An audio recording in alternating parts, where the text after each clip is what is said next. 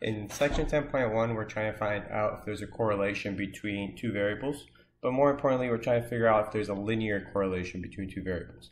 Let's take a look at this example. It says, use the given data set to complete parts A through C below. Use alpha equal to 0.05 as our significance level. First thing that we want to do is construct a scatter plot. That's going to help us determine if there's a linear correlation or some other type of correlation. So let's go ahead and open up this data into Statcrunch.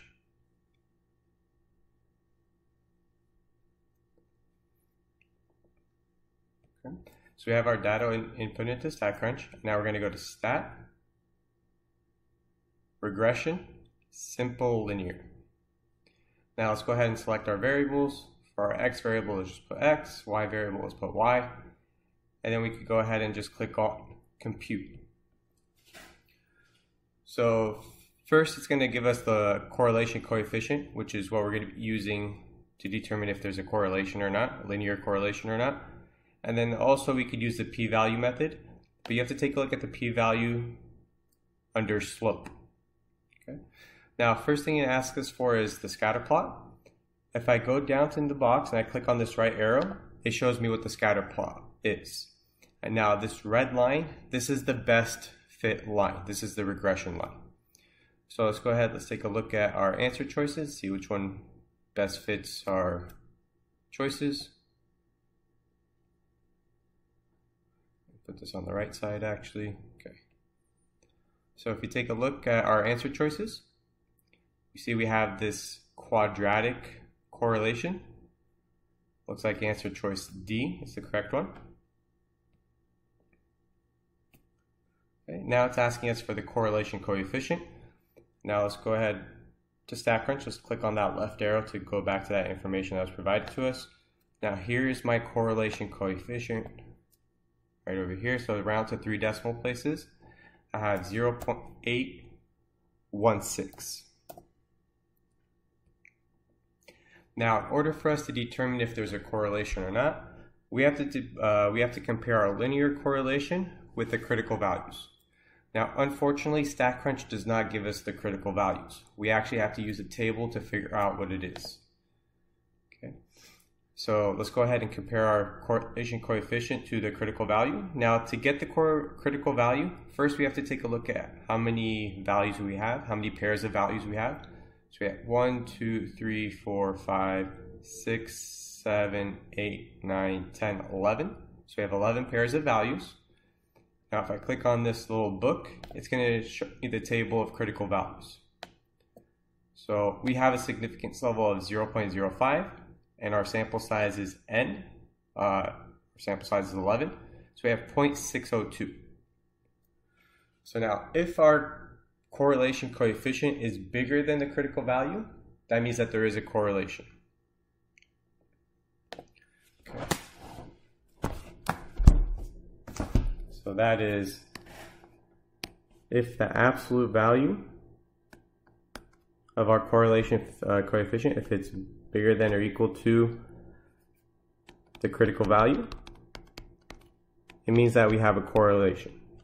So our correlation coefficient, we have the absolute value of 0.816. We want to determine if this is greater than or equal to the critical value. The critical value is given to us in that table. Let's go back to see what it was. So our critical value, n equals 11, and then our significance level is 0.05. So we have 0.602. So we can tell here, absolute value is 0.816 is positive 0.186, and that is indeed greater than or equal to 0.602. This is a true statement. So that means that we do have a correlation. Okay. If our correlation coefficient was less than the critical value, that means that there is no correlation. So over here we found out that there is a correlation. So it means that there is sufficient evidence to support that there is a correlation. Let's go back to our homework problem. So there is sufficient evidence to support the claim of a linear correlation. So remember, the correlation coefficient is to determine if there's a linear correlation.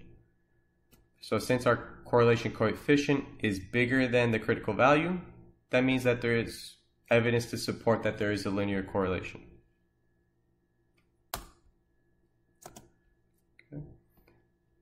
But now it's asking, identify the feature of the data that would be missed if part B was completed without constructing the scatter plot. So when we constructed the scatter plot, we saw that there was a correlation, but it was not linear. You see, it's like the dots here, they don't fit like a straight line pattern. There's more like a quadratic correlation. So let's take a look at which one of these answer choices best fits our description. The scatter plot reveals a distinct pattern that is a straight line pattern with a negative slope, but that's not what we have. The scatter plot reveals a distinct pattern that is a straight line pattern with a positive slope. Not true. The scatter plot reveals a distinct pattern that is not a straight line pattern. So we saw it was not a straight line pattern. It was more of like a quadratic pattern.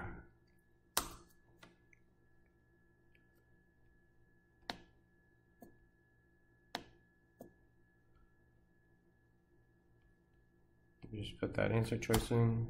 Okay, there it goes. So just be careful here. So when we go through the correlation coefficient, we saw that there is evidence to support linear correlation, but when we constructed the scatter plot, it showed that there was not a linear correlation. It was more of like a quadratic correlation.